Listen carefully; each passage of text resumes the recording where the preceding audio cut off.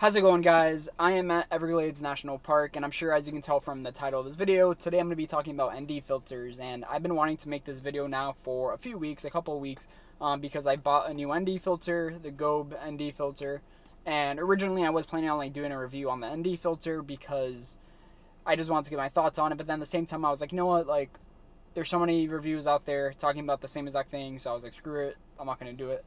But I do want to talk about ND filters because I've been using them for a while. The reason I bought this one, even though I already had an ND filter before that, is I had the ProMaster ND filter, and I always had issues with it, never really liked it. Every single time I used it, I kind of just felt like I was really decreasing the quality of my photos. I was getting really bad vignetting, the colors, and it's stuff that could all be corrected in post. But even then, I just never felt like I enjoyed using the ND filter. And it's funny because when I bought it, I was between getting the Gobe ND filter, which is a pretty popular brand for the cheap ND filters, or the ProMaster. Ended up going with ProMaster because it was $30 more expensive. And after using this, I regret that decision. Overall, this filter, I'll get my thoughts on it a little bit more later. But overall, I really do love this ND filter. I have it on my camera right now. That's why I'm not showing you. But today I'm at Everglades National Park, and my plan is just to get photos using the ND filter. I'm here. It's 1:30, so midday, bright sunlight. I'm gonna be using the ND filter to get some photos, hoping to just get. Whenever I come to the national park, sometimes it's a little hard to kind of know what you're gonna get, just because number one, it's big, but at the same time, I've been to every single spot in the national park. And it's not like I've updated any gear or have any new lenses to try out and get different shots or anything like that. So it's a lot of the same. So you really do have to get a little bit creative, and just not creative, but just really look out for new things to shoot. But my goal for today is just to get photos with the ND filter. Try to get some long exposures during the day, get some cloud movement and stuff like that. So I'm going to be shooting here all day pretty much, but at the end of the video I'm going to talk about ND filters and why I use them and why I enjoy using them for landscape photography specifically, because a lot of people think it's just all about correcting your exposure and getting a proper exposure, and while it is true, there is a lot of decisions you have to make when using an ND filter. A lot of people love the look of ND filters. Some people don't love the look of ND filters. I'm one of those people who do. I love long exposures of landscapes during the day, getting cloud movement and water movement. I mean, not water movement, just making the water look as still as possible.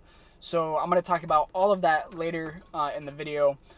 But I'm going to go ahead and get started. I'm at the entrance pretty much right now of the park, and it is a beautiful, beautiful day. So I'm going to sip my coffee for a bit. Hope you enjoy the rest of the video. I hope you find this somewhat entertaining, but more than that, I hope you find it useful and just educational in a way, because I do love ND filters, and I hope that I can share my, opinion on ND filters and change your mind or just have you thinking about using ND filters more. But yeah, thank you guys for watching. Please make sure you're subscribed and like the video, leave a comment, and enjoy the rest of the video. Peace.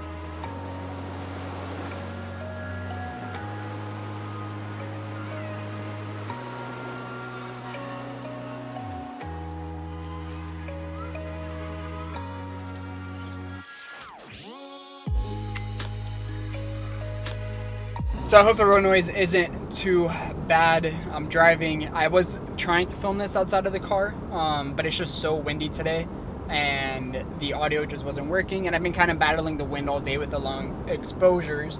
But I am heading out of the park now. I went all the way from the entrance to Flamingo, for those who know. So overall, pretty happy with all the shots I got. I'm sorry this angle is so awkward, but it's just the easiest way to hold my camera and drive safely. But yeah, happy with the shots I got. Whenever I come to the national park, I've been here so many times and I've shot pretty much every single location in here. It can be hit or miss, especially when I haven't really gotten any new lenses or anything to really change the way I shoot here. So a lot of the time I'm shooting in the same exact locations, but what's really cool about Everglades National Park and just South Florida wilderness in general is we have a wet season and a dry season, and the park drastically changes in each season, and kind of every single time I come here, no location is exactly the same, so there's always something new, something exciting happening. Today there's prescribed fires going on, which I'm sure you saw in a few of the shots. I'll play them again right now on the screen, but there's prescribed fires going on kind of off into the park. So there's like a big smoke cloud as I got more west, and then on the side of the road there's prescribed fires going on towards Flamingo. So it's just really cool seeing, you know, firefighters working. I don't think I got any shots of them, just because I was just trying to drive through and drive past them safely, but there was firefighters, Miami-Dade Fire Department, kind of just doing their prescribed burns on the side of the road, which is really cool to see. I never seen it. So yeah, I'm gonna head home now. I think I'm done shooting. The sun is setting, like I said, in a little bit, so usually whenever I drive out of the park, and especially at this time, I usually end up pulling over a couple more times just to get some more shots of the sun setting or the moon and stuff like that. So I'm gonna head home. I'm probably not gonna be able to edit this video slash photos for a couple of days, and I'm gonna film the next portion after I edit the photos. So let's fast forward to a few days from now.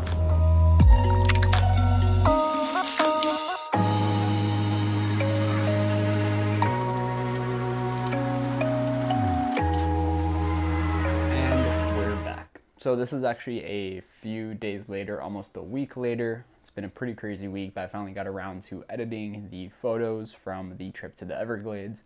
And overall, I'm pretty happy with them. I don't think any of them are bangers or anything crazy to write home about, but I do think there are good examples of, you know, ND filter versus no ND filter, long exposure versus no long exposure. And I kind of realized now, after a few days of editing and kind of thinking about how I was going to make this video, that I was just the entire time talking about ND filters, but really at the end of the day, when you're using an ND filter specifically for landscape photography, you're essentially just talking about long exposures. So while I am going to be talking about ND filters and when to use ND filters, just think about it at the same way you would think about long exposure photography for nighttime.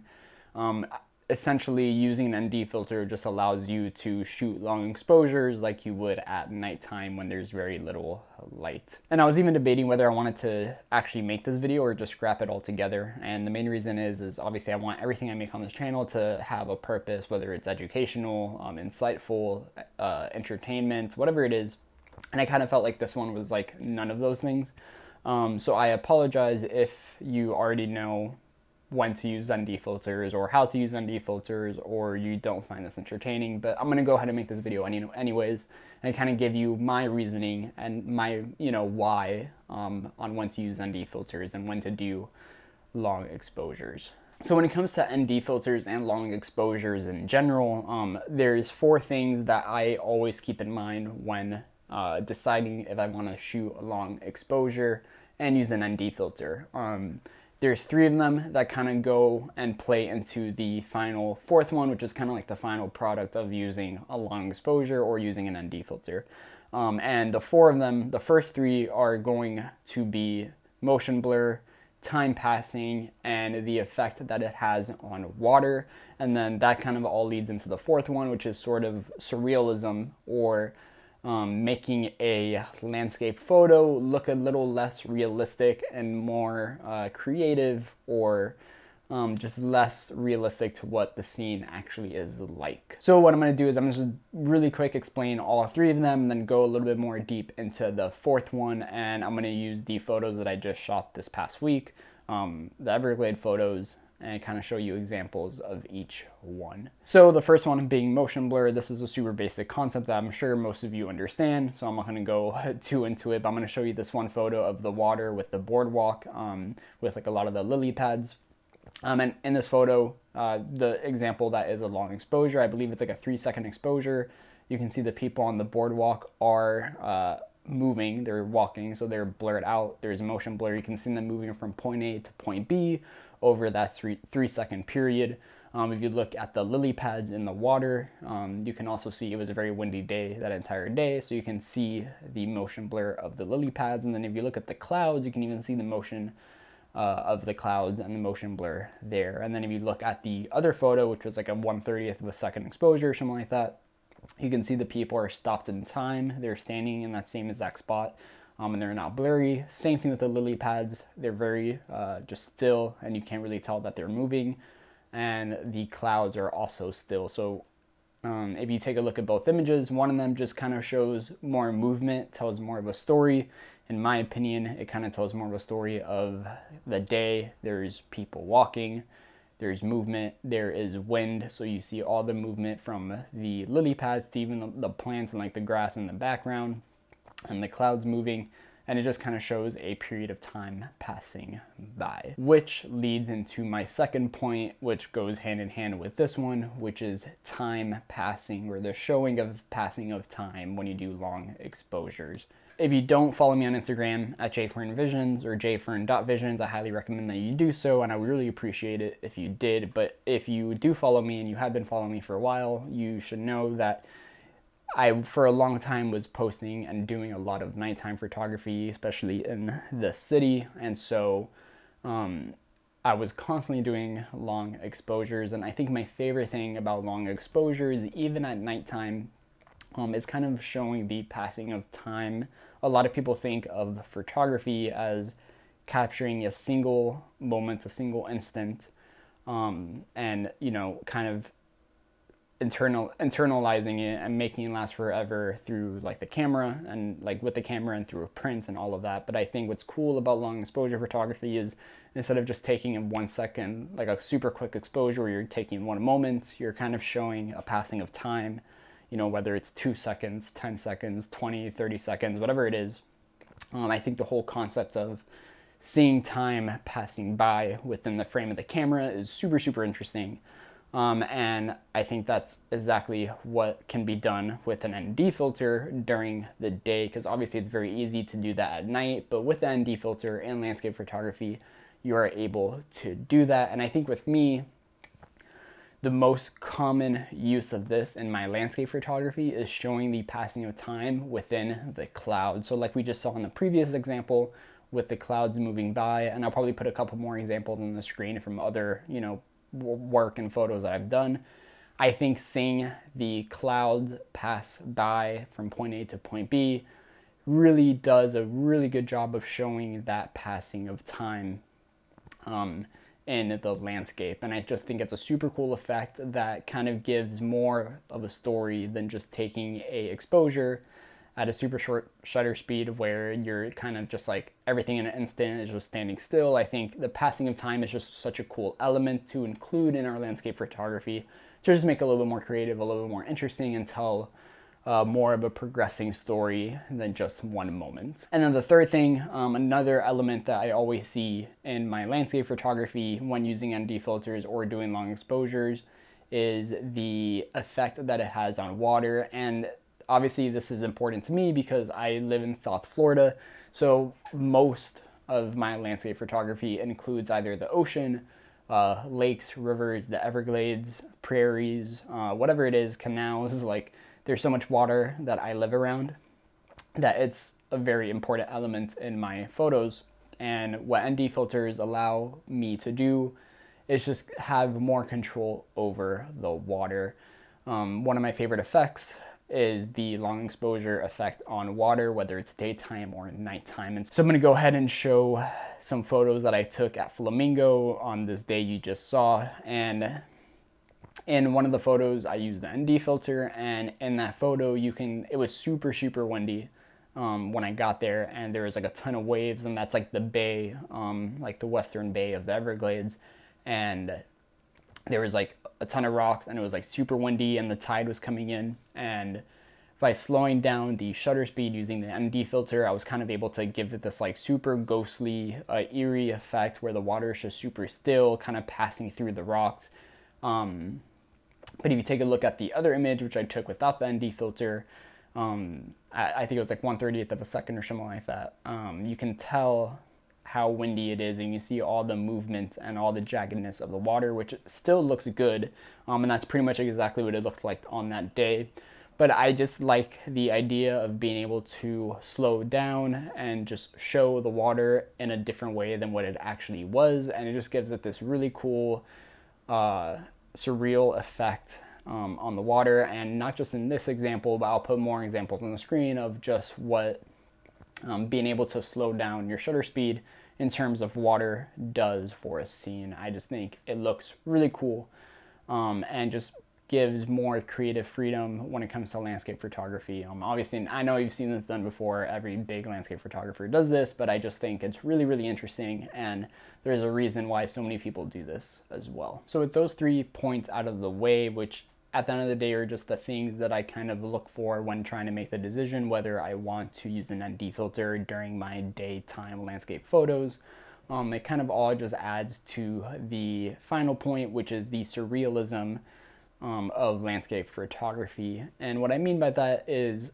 especially me, when I first started photography and landscape photography, I always thought the purpose was to see a landscape, pick up your camera, look through the viewfinder, shoot the landscape, and make it look exactly how you saw it, so you can capture the beauty of the landscape in the moment, so then you can share and show and communicate with other people. However, obviously, as I got more into it, I realized it's not just about that. Landscape photography, there is a lot of creative freedom that you can take, whether it's with how you're shooting, the angle, frame, perspective that you're shooting at, the lenses that you choose to shoot with, the cameras you choose to shoot with, the settings you choose, your editing style. There is so much creative freedom that we have in landscape photography that some people don't realize. And so what I mean by this realism of landscape photography when using an ND filter, essentially what I mean, it just gives us the options to use different camera settings to create a photo that we actually want to create, versus being limited to our environment and our lighting situation and where we're at and our cameras. Instead of just having to get a proper exposure and kind of just be screwed with whatever lighting situation we're in, we're able to use this tool to allow us to have longer exposures and just kind of change up how we're shooting, just like I was able to do this day when I was shooting, midday from like 1 to 3 o'clock, where the light was super, super bright. And even though it was super, super cloudy and it was super windy, it was still really, really bright that day. And so what the ND filter allowed me to do was just kind of have more control over my camera and my camera settings, and create these scenes that just looked more surreal and more creative, versus me just showing up and taking a photo with my camera. I was able to have more thought and more input into what I was actually shooting, which at the end of the day is so important to photography and photographers, and just kind of getting our creative look and our style, and just our photography journey as a whole. The more that we're able to control, the better. So with all of that being said, all I want you to really come away with is, if you're not using ND filters, go ahead, use ND filters, experiment with them, and just keep in mind these things I was saying, and find more things that you can do with ND filters, and just keep in mind with ND filters, so that way it's just another tool in your arsenal in order to really create photos and create images that you're proud of and you're happy with, especially as a landscape photographer. To be honest, like I said earlier, I was kind of hesitant to continue making this video, but if you did make it all the way to the end, I do appreciate you sticking around. In my next couple videos that I have lined up, I just purchased yesterday the Canon RF 35mm 1.8 macro lens. and I'm gonna be using it for a little bit. I primarily bought it to film myself in these talking head portions. It's like a $500 lens or $400 lens. It's the cheapest Canon RF lens that they make. So it was like, why not buy it? But it's gonna help me with just more of the video side of making YouTube videos and stuff like that. However, I am going to try to use it for some photography. I actually love 35mm. It's one of my favorite focal lengths for prime lens. So I will be making a review on that very soon. And then I also just built over the last month or so a brand new PC for video editing and photo editing / gaming. So I've been using it and absolutely loving this monster of a PC. So I'm going to be making a video on that. That's probably going to be my next video. And I'm going to talk all about the benefits of having or building your own PC. Specifically when it comes to video editing and photo editing, and just the workflow difference between what I was previously using is insane. So I'm going to just go through the entire build, the build cost, how easy it was to put together, and my overall thoughts on my workflow now versus my workflow before. But with that being said, I'm going to end the video here. Thank you guys so much for watching. If you're not following me on Instagram, go ahead and do so. I would appreciate it at jfern.visions. I've been getting a ton of engagement on there, so it's been really cool to see that grow a little bit. And subscribe to the YouTube channel. I would really appreciate it. I think we're at like 125 subscribers now. And over the past month that I haven't posted a video, I gained like 8 subscribers or something like that, which for me is a big deal. So if you're one of those like 8 or so people who have subscribed to me recently, I do really appreciate it. Thank you so much for doing so. Please leave a like on the video and comment what are your thoughts on ND filters. I know this video is kind of whatever, in my opinion, but that's because I'm a little bit of a perfectionist. But let me know what your thoughts are. Do you use ND filters? Do you not? What are some other things that you enjoy using ND filters for? Definitely let me know. And with that being said, guys, I will see you all in the next one. Peace out.